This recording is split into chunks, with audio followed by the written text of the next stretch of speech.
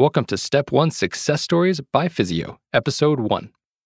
Limiting my resources and not comparing myself to my other classmates was one of the biggest things, I think, for me that finally let me get into my zone.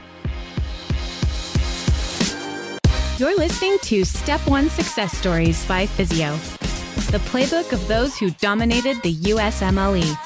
If you want to learn how to excel on Step 1 and get into the residency of your choice, then you're in the right place. Stay tuned and join the thousands of others who have mastered Step 1 concepts using physio.com. Hey everyone, welcome to today's episode. Today we interview Pete Sundwall, who is a first-year family medicine resident in Coeur, Idaho. And to help me with this, I'm here with my co-host, Rhett Thompson. How's it going, man? It's going really good. How are you doing, Michael? Oh, it's going pretty well. I am actually watching Han Solo with my kids right now, the new Han Solo movie. I think it's called Solo, right? Yeah, it's a good one. Yeah, haven't seen it before. And Benton is 4 years old, and he loves Star Wars. We got him this Millennium Falcon Lego thing for Christmas. And so ever since then, he's just been really into Star Wars. So we're getting through that, and it's been pretty fun. Awesome. Well, good. So let's introduce our guest now. And as Michael mentioned, his name is Pete Sundwall. Originally, he's from Utah, and he attended the University of Utah Medical School. Currently, he's a first-year family medicine resident in Coeur d'Alene, Idaho, and he's just at the tail end of that, actually, almost done, about to finish his first year and start his second. And through this interview, what really struck me was his strategy and his routines and just how simple and straightforward they appeared to be. And it just seems like anybody can adopt his strategy and use it for success. So let's bring him on. Thanks so much for coming on the show, Pete. We really, really appreciate it. Yeah, thanks for having me. Yeah, we know you're a busy man. Got a lot of stuff to do. You're in your first year of residency. I know it can be a busy time. So thanks. No, it's a good life, you know. Well, tell us more. Why is it good?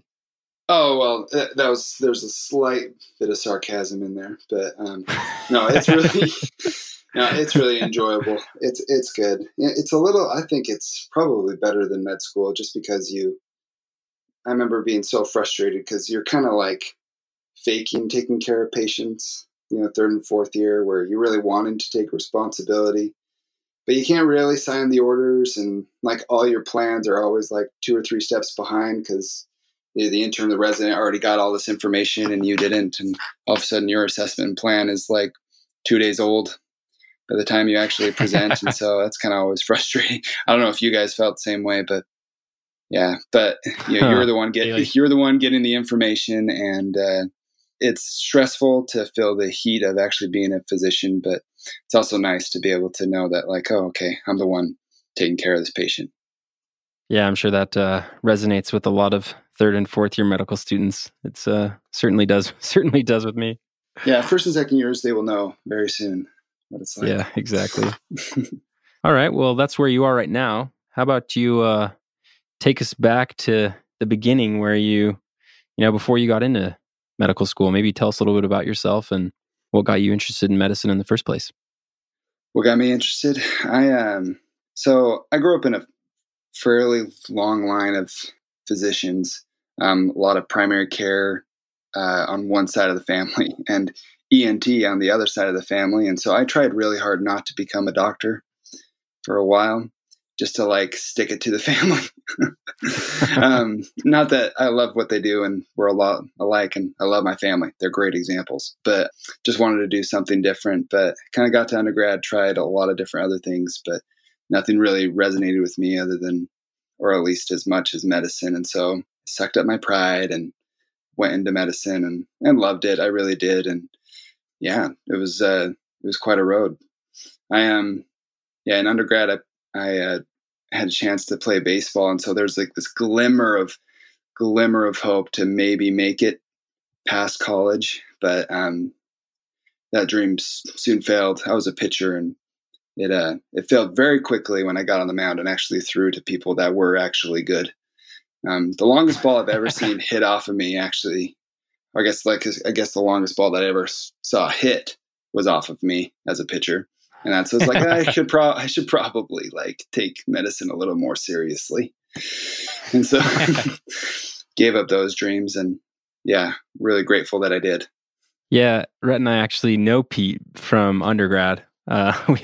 We all went to the same university, and I remember hearing stories about you playing baseball. That's a cool experience, man. Yeah, it was cool. The experiences of other people hitting home runs off of me were those the experiences I told. Because if it was the other way around, it probably wasn't true at the time. So, well, I hear you have a wicked fastball. Let's just say that. Oh well, feels like ages ago, but it's nice of you to say. Well, cool. So you got into the University of Utah, and then obviously did well there, and are doing residency now. So let's go back to maybe the first year of medical school. Can you tell us about maybe like the first couple days of your first year of medical school and what that experience was like? Oh yeah. I guess if anybody says that they were like totally cool and fine and ready for med school to start, I don't know. For me, maybe I had that persona, but I think at least the people I talked with, like you guys and me, I was kind of freaking out inside. Had no idea how to study or I don't know. It's like this feeling of like, wow. I don't know. I felt like all our classmates they climbed like Mount Kilimanjaro and like cured some sort of weird disease in Asia and I don't know, graduated from Ivy Leagues, and I was from a state school in Utah. I don't know. Like you meet some amazing people and you feel pretty intimidated first couple days. And so I think that's normal. I bet a lot of people seem to feel that way, but never wanted to express it until later. How did you guys feel? Oh, totally the same, man. Yeah, I mean, I said this before, but I just remember, like the first couple of days, everyone just kind of sits in lecture silently. Nobody wants to raise their hands. Everyone's just kind of like, I know this stuff. I got this. Oh, yeah. I remember that. So they're like, they just kind of feel like, I don't want to raise my hand and look like an idiot. So I'll just sit here silently, even though I don't know what the heck's going on. Oh, totally. I remember there was like a DNA splicing lecture or something like during our first week. It's something that's kind of random. And I remember afterwards one of the classmates being like, oh, like, how come they're going over this basic stuff? Shouldn't we all know this by now? And I'm like, yeah, we totally should. Like, I have no idea. I forgot what DNA is. So yeah. So thank goodness they have foundations, I guess, right? Foundational course. At least they did for us. I'm assuming it's probably the same at most other medical schools. Hope so. Yeah, that was really nice to know. So things ended up working out really well for you ultimately. You're now in your residency in this awesome program. And to get there, you obviously did really well during your first couple of years of med school, during those preclinical years. Can you give us any insight into like how you overcame some of the obstacles that you experienced during your preclinical years? Yeah, I think it's kind of getting in your own zone and figuring out what works for you. I hated it when people said that to me because they're like, oh, well, just study what works, study how the best way that you can, and how to best study for yourself. And I didn't know. And I think that's what the whole first year was kind of about, was figuring out how to study and how to remember things. And so I think it kind of came to light a little bit after I stopped comparing myself to other people. I think taking in what's worked for them is good, but I think limiting my resources and not comparing myself to my other classmates was one of the biggest things, I think, for me that finally let me get into my zone. Sadly, a lot of first and second year are always just so focused on step one. I think everyone got first aid their first week of med school because everyone told them to start studying for step one right away, which didn't happen right away for me. But I think first aid was a decent resource all the way through. I know we referenced it quite a bit first year, but sadly, I think that's what we have to focus on a lot first and second year. It's just one of those things we have to deal with. So I think a lot of my studying actually ended up being step one studying, majority of first and second year. Okay. So did you end up, like, would you reference first aid like with every lecture that you had in during the coursework? Yeah, Or I think so. how would you integrate your step one prep? Like, how'd you handle that?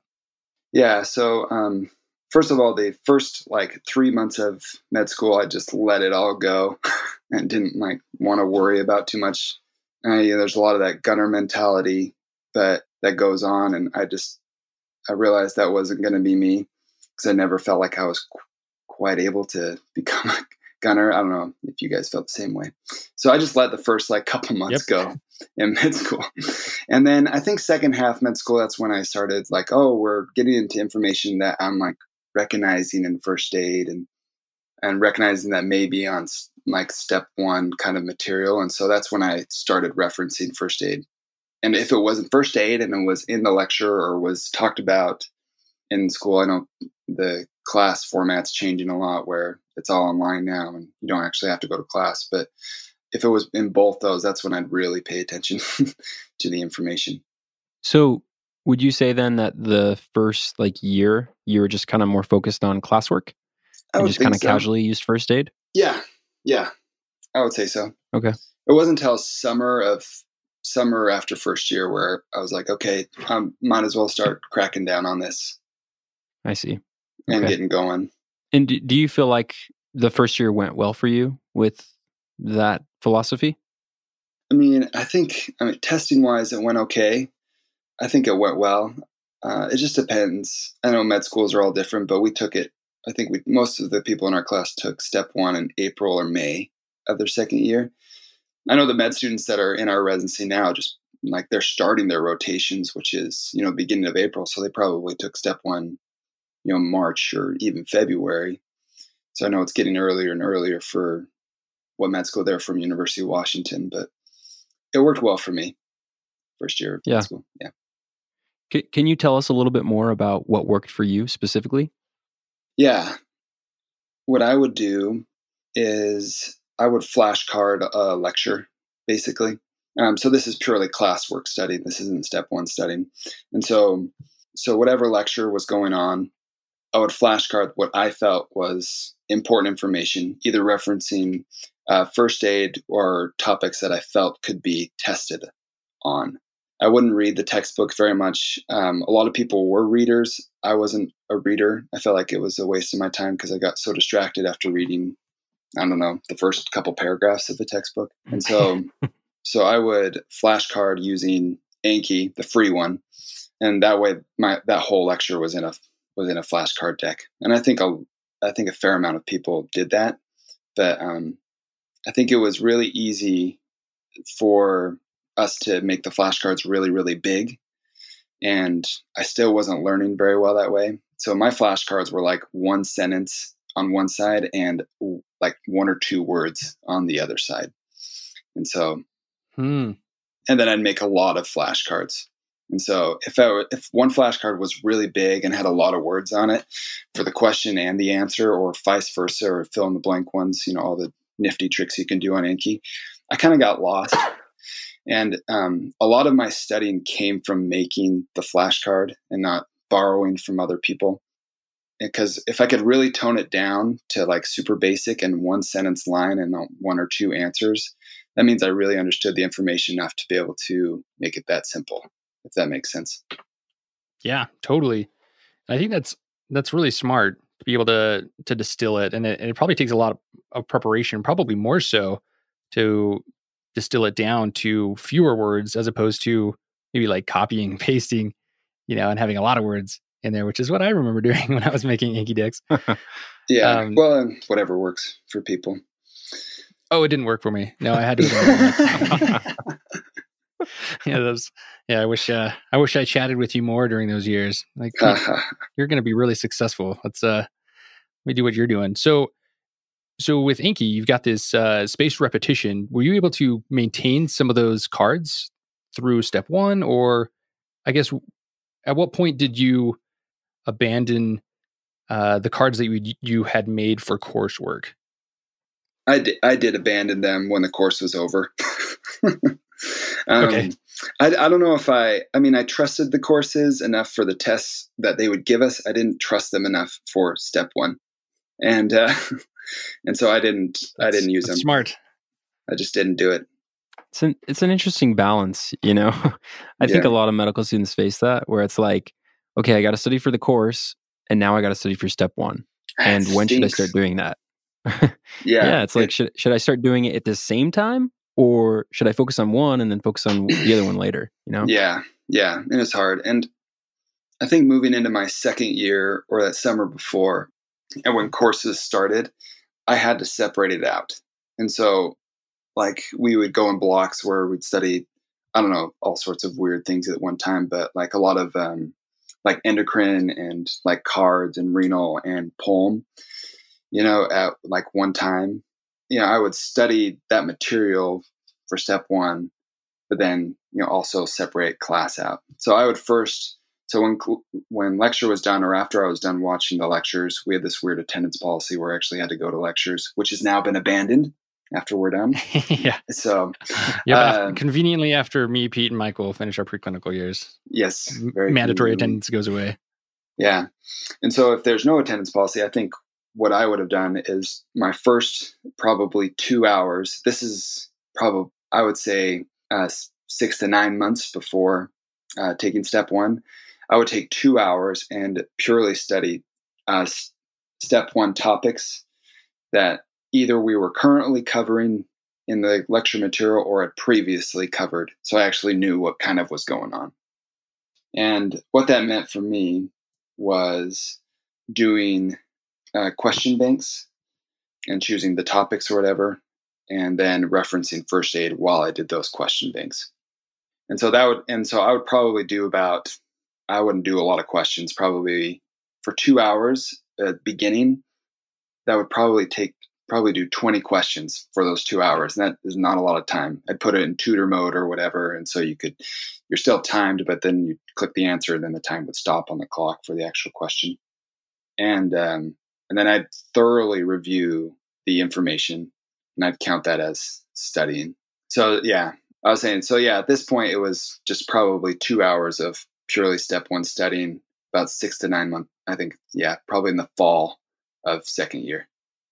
Yeah, that seems to be kind of what a lot lot did in our class. They started studying around, October-ish. So just to be clear, during the first year, you were using primarily Inky, and you were referencing like the lectures, like the PowerPoint lectures from our courses and mastering that information. And then during kind of like the first part of second year, you started spending 2 hours a day using question banks to study for step one. Is that right? That is right. And referencing first aid while I did it. Because again, just reading first aid like wasn't going to do it for me. I needed like a higher level of focus to learn the information, like doing questions. So that was probably 2 hours. Yeah, I would reference first aid. I think the question bank I had, well, it was Uworld. And so I did it. I just started early because they said that was the best one. And so I trusted the class ahead of us. Yeah. And so I just did it. And I think that's what everyone realized real quick, that Uworld was the best one. And so I'd use that. And then I'd reference first aid in almost like a confirmation that this is important. And then I would make a flashcard based off of that question. And it would be a completely separate deck from my class flashcards. Does that make sense? Yeah, totally. So you have this deck that's more dedicated towards step one prep. And as you were making those, were you making those with the intention of keeping them and using them and reviewing them all the way through the time you actually took the exam? Yeah. Mm-hmm. Totally. Okay. Yeah, that's really interesting because a lot of people we talk to, they use, basically everyone uses Uworld, right? But right. One of our questions is frequently like, how do you retain the information you learn from Uworld? Yeah. And there are a lot of different answers. So that's really interesting to me because that makes it seem like, you're investing time into something that will quickly allow you to review the information that you've gathered from Uworld. Would you say that's fair? Yeah, it is. And again, like the flashcards that I made, the more words and stuff that were on them, the less I would remember. And so it was going through the questions, going through the explanation of the questions. It's right and wrong answers because I felt like a lot of the board questions were kind of like some of the questions that I studied, but the answers were I don't know, based off of one of the explanations in there. And so a lot of my learning came from the explanations. And so, I don't know, people would brag about going through Uworld 4 times. I only made it through once because it would take me so long to get through each question, because I would like dissect the explanation to be able to get it on a flashcard that was 1 or 2 lines with an answer that was like 1 or 2 words, to know like what I really needed, what I really wanted to learn from that question. It took a while, and I only got through Uworld once. They say to get through it twice or whatever, but I only got through it once, but I felt like I really knew, like I could go back and repeat every question and knew the question because I really focused on it. Wow, that's awesome. Yeah, well, it's just a time thing. Sure, it's like just a testament to that method and how well it worked. So can you give us some insight into how long it would take you to write a single flashcard, and maybe how many flashcards you would make for every Uworld question? I try to keep it 1 flashcard per question, which is pretty, and I would, so, I mean, you think, I would say for 20, I think when I started really studying for this in the spring, I do 22 question blocks for some weird reason. I try to do like 66 questions a day, which is not a lot to a lot of people. But I would, so for 22 questions, that would take me roughly an hour and a half to 2 hours to complete. And so you got to break that down. That's a lot of time on a question. Sure, yeah. And that means so you're not trying to blitz through it. I wasn't. And I figured why blitz through all these things and not really retain any other information and just feel like, oh, I'll remember that. Oh, I'll remember that. Oh, I won't make that mistake again. And then you do that question again and you're like, I have no idea. I don't remember. And so my thought was just to like really know this one resource really, really well instead of breezing through it multiple times. I think that's really valuable. Sure. Yeah. And like get to the point where you know that information really well and really commit to that. And, I think a lot of people fall into the trap of thinking, getting through more questions or adding volume or having more check boxes to check off on your to-do list means that you learned a lot more and you're more prepared for the test. Yeah. And I certainly remember having some of that mentality back when I was studying for that. And I think it's a lot more important to just like almost take a more like an open-minded approach. I don't know how to like describe that exactly, but just what you're doing or what you said that you did seems a lot more focused on content and less on, check boxes. Yeah. It's kind of like the way that I'm seeing it. Yeah. And like investing in your brain, you're like, why rush through this? Like, who cares about today's to-do list? It's like, I want to know this. If I'm not going to like know this well now, then no. Yeah, you're exactly right. And I think it's just changing the to-do list to realize, oh, well, it goes back to that comparison thing of like, wow, they're doing like 300 questions a day. That's really cool. Hopefully they're remembering everything. If I did 300 questions a day, I wouldn't have learned anything. And so I would have just been really cool by saying I did 400, 500 questions today or whatever. And right. I don't know. It just didn't work for me. Some people it probably works, but I stuck to my, 60, 70 questions a day and felt like I really knew them and was still able to get to all of Uworld. That's awesome. Now, was this during dedicated, did you say? I did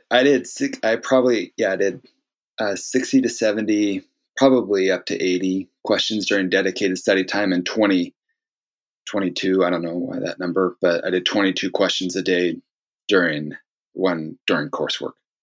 Gotcha. Like leading up to that, when you started getting more serious about step 1. Yeah. Okay. So you started doing 22 questions a day. You made 1 flashcard for every single question, and it would take you about 2 hours to get through. Then when dedicated came, you were doing between 60 and 80. Yeah.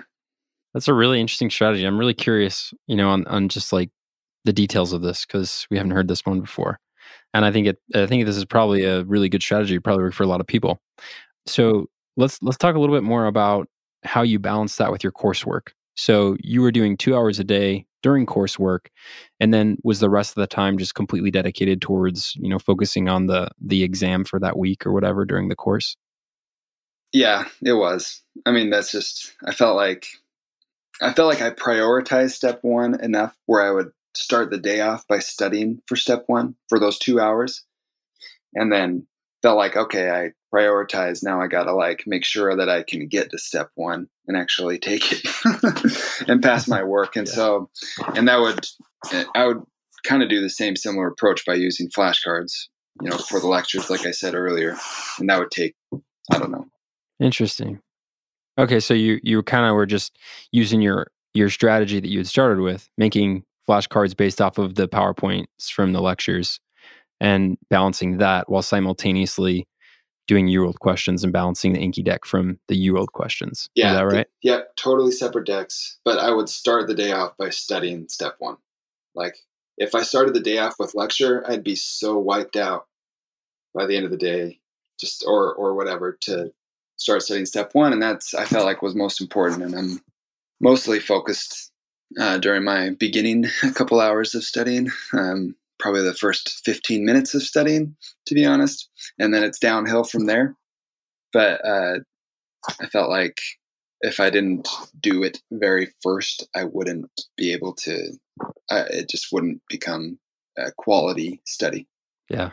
So were those 2 hours every day dedicated towards exclusively doing Uworld, or would you spend like an hour and a half doing Uworld and then 30 minutes reviewing that Anki deck? Or how would you go about reviewing the Anki deck? Yeah, I guess it was beginning and end of the day, step one. And so I would do the 2 hours of making the flashcards using Uworld. And then at the end of the day, reviewing those flashcards. So like, I guess it would be 30 minutes before I went to bed that night, reviewing through those ones. Okay. But I was a big quality over quantity. And so if it got over 100 to 150, I think probably the max I would do flashcards was 100 a day. And again, these aren't long sentences and aren't really detailed or anything. They're very simple. If it got over if I was studying flashcards more than an hour and a half a night, I would have to limit it to whatever it was. And usually it was around 100. And if I didn't get to them, I didn't get to them. And I just kind of figured like, well, I really know these ones. And so I trusted Anki that eventually the cards that I didn't study would come around. So when it came time for dedicated prep time, what were the resources that you ended up using Uworld, in addition to that? Okay. Yeah, Uworld so first aid. So Uworld, you just those two? And my flashcards. Yep. Okay, sweet. So it was just basically the exact same routine that you had before during your coursework, except now you had all day to focus. Yeah, it was wonderful and terrible. I remember you attended a lunch where DIT came and did a presentation, and they were going to give one free account to one of the people there. And I won. And I seem to recall you won that. I won it. And here you are, not having said anything about DIT regarding your step one. Did you give that away or? Nope. So I kept it selfishly. I wanted to see what it was like. And so I did use it almost like passive. That was like my break time. Kind of passive, just information. Rest your brain. Rest my brain by watching videos. Yeah. But I know a lot of people that really liked DIT, and if you like short lectures and people dedicated to certain topics, I think it's from what I saw of it and what I watched, I thought it was fantastic. But I just didn't focus on it because I felt like I was already into my routine. Yeah, no, that makes a lot of sense. It seems like your routine was working well for you. Yeah, it was. And I was just going to say, by the time you got to dedicated, you had already been doing Uworld for a little while. So, like, how many questions or what percentage of the test had you completed by the time you reached dedicated?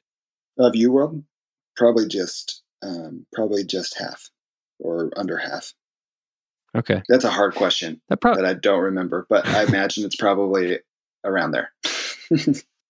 Yeah, I think that's probably a good feeling It would have been for me. I don't recall very clearly what percentage I had done by the time I started dedicated, but I remember feeling a little stressed out about like, holy cow, how am I going to get through this question bank? Because I was focusing a lot on RX and I had done a little bit of Kaplan. My mentality at the time was like, oh, I want to save Uworld for dedicated, you know. In retrospect, I probably would have focused a little bit more on Uworld and abandoned some of these other resources like you did. And I wonder, was that like comforting for you to have reached dedicated and already have completed like 50% of Uworld? Yeah. Well, once again, I took it very, very slow. And so I knew that I had to be ahead in order to complete it. And so I guess it is always a comforting feeling to know that you're not in a panic stage. Because I had mapped it out where like, okay, if I do this many questions a day by a week before exam time, I will have completed all of Uworld sufficiently, where I feel like I don't have to go through it again. Yeah, I guess I had planned it out with the number of questions I had to do, and I guess by dedicated study time, being around half was where I wanted to be. That's really interesting. And were you able to then stick to that plan and finish it when you thought were you going to finish it? Yeah, I did. Cool. So did you just kind of stick to that plan then throughout dedicated? Did you ever deviate and use like, I can't remember if you said this, like a random timed mode in Uworld, and did you ever do like blocks where you simulated the actual exam? Yeah, I did. I'd actually, I think I took all the MBMEs. So it was like once a week. How many are there? Maybe I didn't do all of them. I know I did at least 5 practice exams. Yeah. I don't know. I think they're like 6 or 7 now. Probably were about that many when we took it. Yeah, and so I took one a week. And so Saturday, I studied for 6 days a week. I took one day off, which was really just nice to have something to look forward to, a day off. I felt like that was just a great day to have off. But so I studied 6 days, and on that 6th day, I would do a practice exam and dedicate again, like the day to the practice exam, even though it's really only 3 or something hours actual test time. Okay, so you never actually used like timed mode on Uworld per se. You would do the tutor mode, and then when you would take an MBME, you would use that as like your simulated exam. Yeah, I did time tutor. So it was like you actually have timed on the question. Yeah. I may have deviated from that. I may have tried like a couple, tried to do a time test. But again, 40 blocks was too long for me for some reason during study time because I knew I had to review all the questions. And so I'd still stick to my 20 questions or 22 questions per Uworld session. And so I may have deviated from it, but most of the time it was like time tutor. All right, interesting. So you used Uworld, you used the MBMEs, you used Anki, you used a little bit of first aid as reference. And then all reference. I felt like I went through all of it because of Uworld. So you used first aid heavily as a reference then, right? Yeah, I mean it was always there with me. Yeah. Okay. And then you said you also used DIT a little bit. Did you use any other resources like Pathoma or Sketchy or Picmonic or anything like that? Yeah. Since you bring up the visual study things, I'll say a little bit about them and my opinion about them. I think so. I did use Picmonic a little bit, especially for micro, and Sketchy for micro during the course studying because it helped. I think it helped a lot, but I felt like I still couldn't get some of the straight up memorization information that wasn't very intuitive and physiologically based very well. And so this may be throwing a wrench into the studying thing, but I kind of made my own Picmonics and Sketchies and for like straight up memorization stuff. Because I felt like that's why people did the Sketchies and the micros, right? For that like really like non-intuitive genetic diseases or micro and antibiotics, etc. Would you guys agree? Oh yeah. So it's all those items that, like you say, it's not intuitive and yes, rote memorization. It is, and you totally remember everything during residency. Let me just say that you remember it all. No, you quickly forget it. But I made my own. I call it like Picmonic houses, I guess, where I would like have a house or an area that housed all my gram-positive bacteria, and then another house would house all my gram-negative bacteria, and etc. And it would be my own kind of little Picmonic. And so that's the stuff that helped me the most, was making that. I actually had a baseball field for all my gram-positive bacteria. And so just really weird things that stuck with me. It was like down the first baseline was beta hemolytic stuff. And then like there was a catapult for catalase positive, and coag stuff, like they stuck together when they get shot from the catapult. And like, I know that was Staph aureus. And so like all this weird stuff that I kind of made simpler, because if it was just like Picmonic, I have to remember all these Picmonics. But if I put them into like a certain house, I'd know like, oh, it's a gram-negative, because I know it's in there somewhere. I have to find it. I don't know. That was really weird. That was one thing that I did really, really weird. And I thought a lot of people made fun of me for it, but it really worked. It took, again, a lot of quality time in order to make them. But once I made them, like, they were there forever. And I think I'll take that back. In residency, I do know antibiotics really well because of my little Picmonic houses, or sketchy houses, that people still ask me about. Because pharmacists think we're stupid.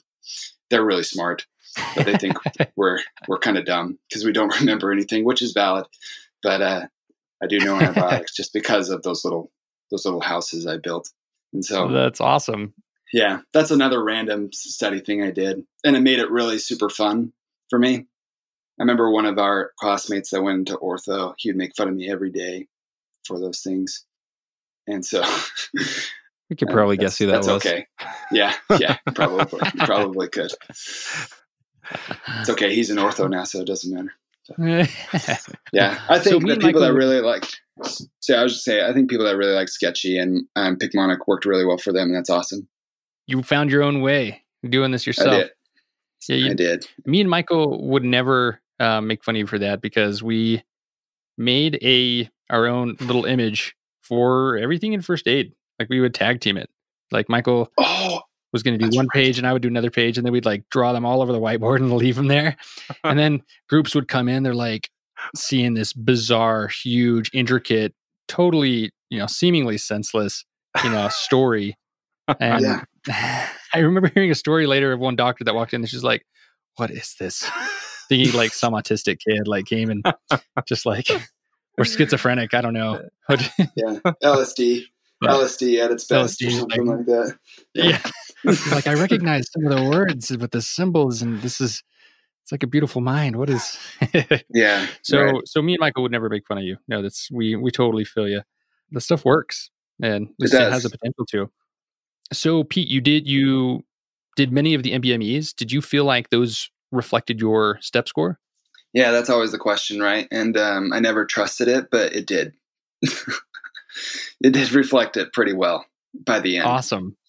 So I know that's really hard to take for a lot of people, and I never really took it, seriously. I was like, oh, that's giving me insecurity or false hope, and so, but I'm just going to take them, and hopefully it gives me hope. But it reflected.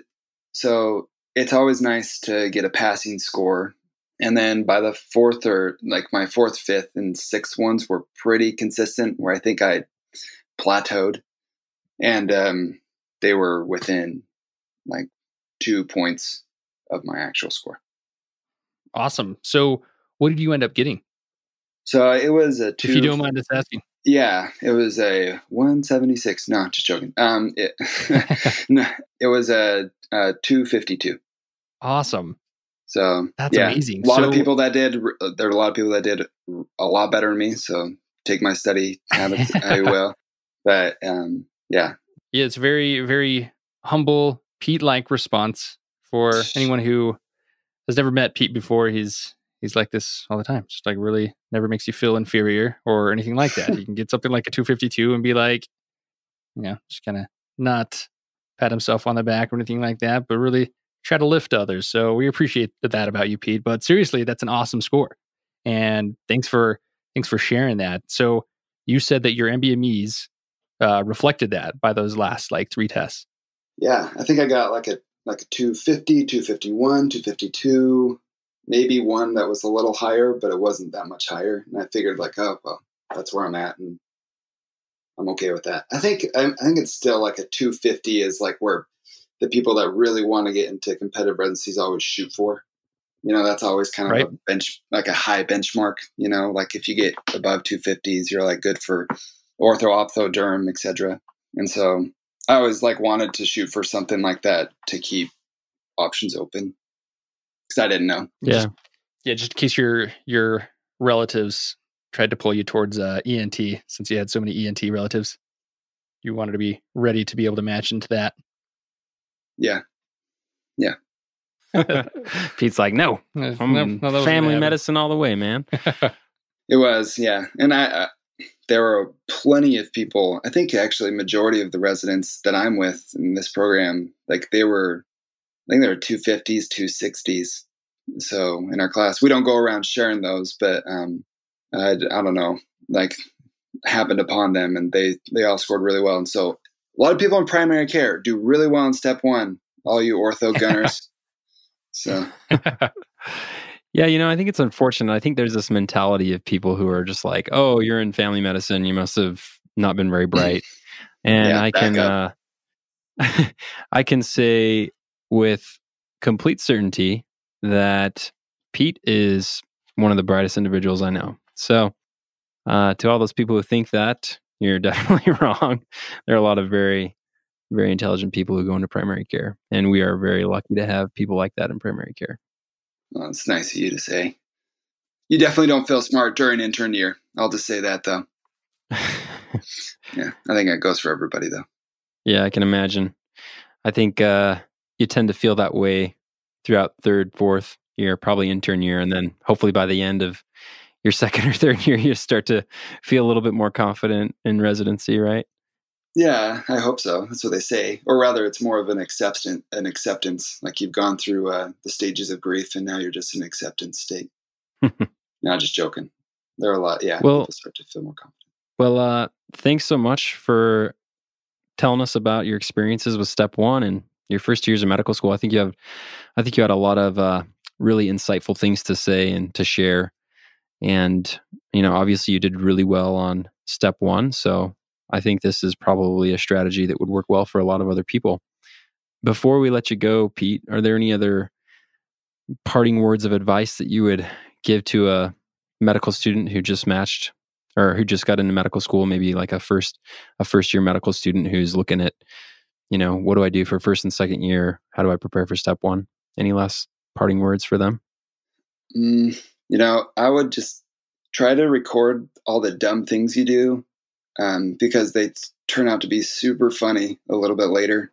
Like I know that's way off topic, but like I remember it was like during my first year, I was like shadowing like in a neurology clinic, and like it wasn't a clinic, it was actually part of the neurology team, and I just wanted to see what it was like. And this guy came in, dizziness, and like there was high concern that it was actually a stroke, and so they brought him over to the MRI machine, and he started getting really cold in the MRI. So they're like, somebody go get him blankets. And so I had all my stuff on, like stethoscope or whatever, like my reflex hammer, because I heard that's what you're supposed to bring when you're doing neurology as a first year.